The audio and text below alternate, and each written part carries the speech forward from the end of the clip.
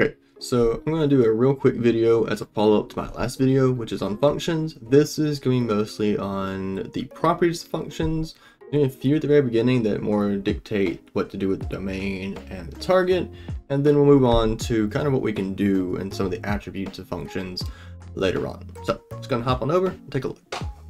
So three main properties, and primarily there's two, with a third attribute that is dependent on the first two. So first one is looking at one-to-one. So for a function of x maps to y, it can be one-to-one or also injective. This is going to be a term that is used in different areas of mathematics. For what we'll be doing, I'm going to refer to things as one-to-one and later on onto. But for now, injective, surjective, these are going to be two different terminologies that you might see in different areas of mathematics. But I digress. So function can be one-to-one if the element of x1 is not equal to the element of x2, which implies that function element x1 cannot be equal to function's element x2. And what that means is that every element of x is mapped to a unique element of y.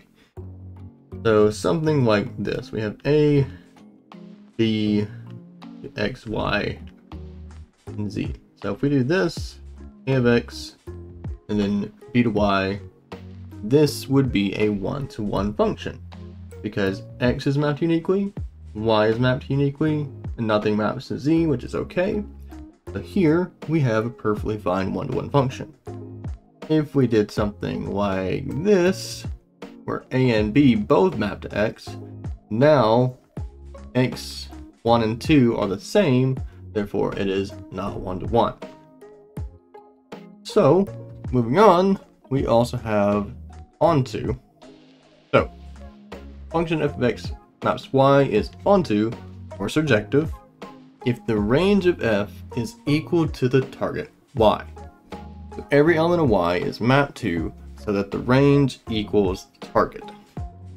In this case, maybe we have something like a, b, and c, x and y. A maps to x, b can map to y, and let's just say c maps to x as well. So x and y are both mapped to, everything in the target is mapped to, therefore our range equals our target. No big deal. So what happens if we have something like a, b, c, x, y, and z?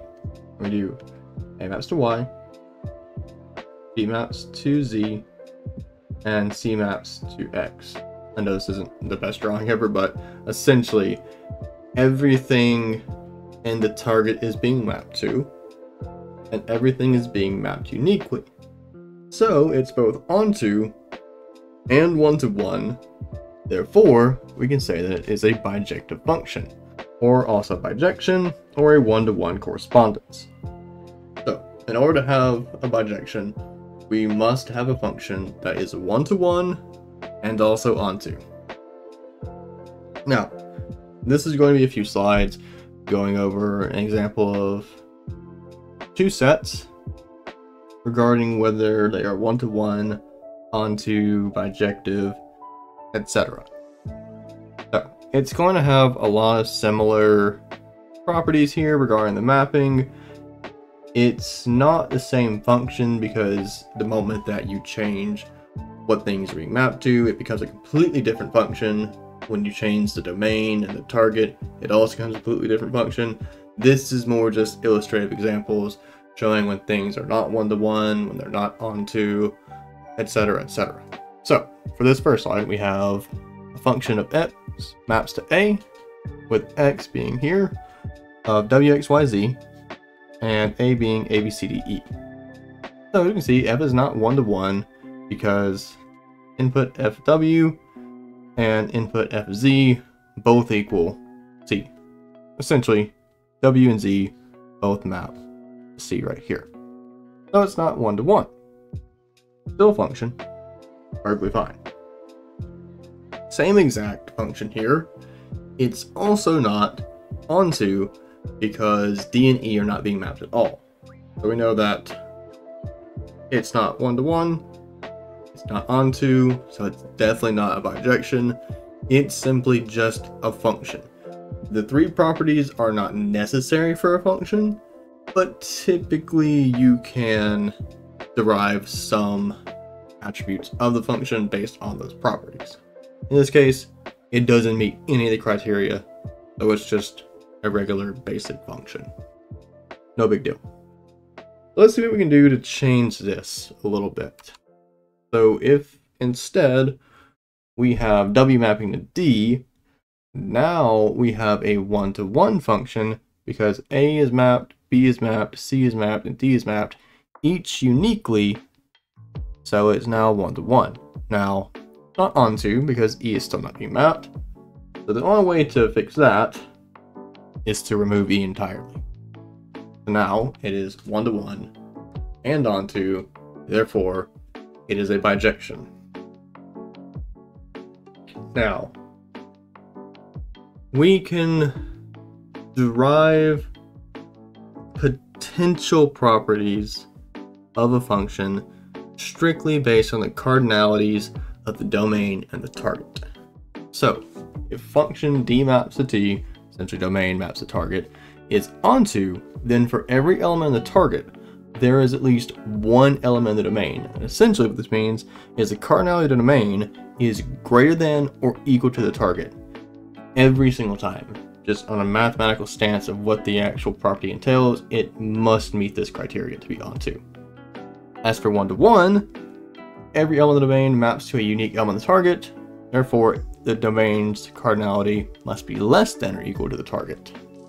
So, when we have onto, the cardinality is greater than or equal to the target, and we have one-to-one, the domain is less than or equal to the target. So the only time we can have a bijection is when both of those properties are true, so the cardinalities of the domain and the target must be equal to each other. Now, one other thing we mentioned earlier, that when we have an onto function, the target and the range must be equal to each other in size. So, we can also determine that in bijections, the domain is equal to both the target and the range's cardinality. So we have 4 elements in the domain of bijection. We can determine there are 4 elements in the range because the domain and the target's cardinalities must be the same for it to be bijection, and the target and the range must be equal to be onto. That's just some things we can determine based on what properties of a function we have, and then also determine what potential properties a function have based on sizes of the sets. So as just a few examples here, we have an onto function where the domain is greater than the target. You can see the cardinality is 5 onto 4. So everything is mapped uniquely. Everything is mapped to, not uniquely. So W is mapped, X is mapped, Y is mapped, and Z is mapped. Everything's mapped to, everything is complete. The target equals cardinality of the range. And then conversely, we have the one-to-one function as the domain less than target. The domain is 4, the target is 5. So everything is mapped uniquely, however Z is not mapped at all. And then the moment that we have a bijection, you'll notice that we have 4 and 4. So U, W, X, and Y are mapped, and all of them are mapped uniquely, so we have a bijection. Not too bad. Moving on, we move past the properties specifically and more into things that we can do with functions. And this one based on a very particular property. So the inverse of a function is obtained by exchanging the first and second entries in each pair of the function. So essentially, we know that we have ordered pairs of xy for every element of f. Instead of having xy, we now have yx. But in order to have an inverse of a function, the original function must be a bijection. Reason being so is if it's not, like this example here, which is not one-to-one or onto, the moment we try to convert that to an inverse, you'll notice that we have 9 is being mapped to two things because it wasn't one-to-one, and 8 is not being mapped to anything because it wasn't onto. In order for it to have an actual proper inverse, it must be a bijection. Like so. So everything is being mapped uniquely here, and everything is being mapped in general. So when we take the inverse of it, we have a proper function. Not too bad. Now, composition of functions. This is essentially having 3 sets. It's 2 functions with only 3 sets. Because we have x maps to y maps to g for functions f and g.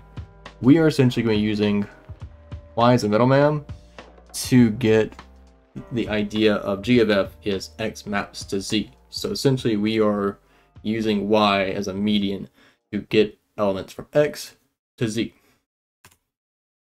Here we have the 3 sets. X is 1, 2, 3, y is ABC, and z is 7, 10, 12. Now, if we have x to y, we see we have 1, 2, 3 maps to 1 to A, 2 to A, 3 to B. Then we have y maps to z, with A mapping to 10, B mapping to 10, C mapping to 12.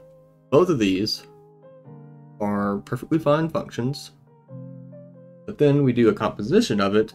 We can tell that, okay, 1 maps to A maps to 10, so 1 maps to 10. 2 maps to A maps to 10, 2 maps to 10, and then 3 maps to B maps to 10, therefore 3 maps to 10. So when we do the composition, g of f, x mapping to z, everything maps to 10. Not too bad there. So regarding the order of composition, it can be a little bit finicky. So if we are doing the composition regarding the order of the functions and how they're applied, the order does matter. So f of g is not the same as g of f. We have 2 functions here, all real numbers mapping to all real numbers, f being positive. Same thing for g. We have f of x equals x cubed, g of x equals x plus 2. So when we do f of g, we end up plugging the function g of x into f of x. Therefore, we are plugging in the x plus 2 part into x cubed, giving us x plus 2 cubed. Meanwhile, when we do g of f, we're plugging function f into function g. Therefore, we are taking x cubed, plugging that into x plus 2, gives us a yield of x cubed plus 2. So, order of how the actual composed functions are done does matter. However, when we start composing more than 1, or more than 2 actually, the order in which we solve it doesn't matter. So if we look here, we have f of g of h. We could do f of g first, and then do of h afterwards. Or we could do g of h and plug that into f later. At the end of the day, we are still plugging h into g into f. So our result will not change.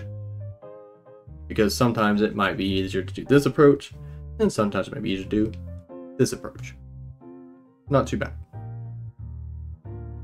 And then finally we get to the identity function. So identity function always maps a set onto itself and maps every element onto itself. So essentially, identity function A is A mapping to A. It's defined as then function A equals A for all elements A. And it's fairly silly. But one very easy way to get an identity function is to have a bijection. So here we have sets x and y of 1, 2, 3, y of RST. And we have some bijective function, x mapping to y. Well, if we compose the inverse, then we end up with x mapping to x using a target as the median during the composition. And we end up with 1 mapping to 1, 2 mapping to 2, 3 mapping to 3. So if we ever compose a bijection's inverse, we can guarantee that we have an identity function. Same thing here, if we change the order and have y maps to x, and then x maps to y, where we have the inverse being composed with the original function, then x now becomes the median, and we have r maps to r, s maps to s, t maps to t. So, all in all, it's not too bad. Functions are pretty straightforward. They have a lot of utilities, and again, it's mostly an extension on sets and understanding the different combinations we can do, whether it be cross product, which is how we got the functions to begin with, and basically what we can do when we combine a bunch of elements, a bunch of different types of logic, and understanding the relations, and a lot of other stuff. So, again, I hope you learned something. Hopefully functions isn't too bad, and hopefully I'll see you in the next video. So, take care.